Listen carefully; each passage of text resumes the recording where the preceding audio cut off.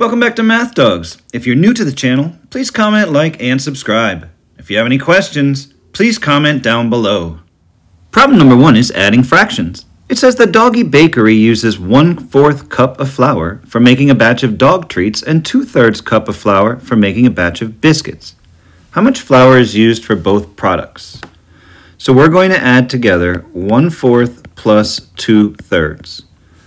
Since the denominators are not alike, we're going to need to find a common denominator.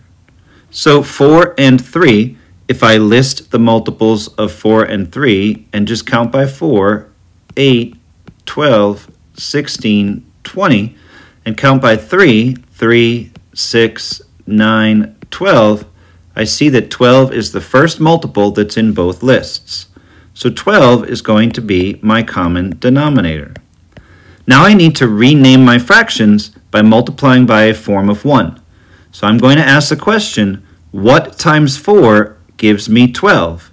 And that's 3. So I will multiply by the form of 1, 3 over 3. 3 times 1 is 3, and so 1/4 will be renamed as 3/12. I'm going to do the same thing with 2/3. 3 times what number gives me 12? And that's 4. So I'm going to multiply by the form of 1, 4 over 4, and 2 times 4 is 8. Now, since I have a common denominator or common name, all I have to do is add the numerators. 3/12 plus 8/12 will give me 11/12.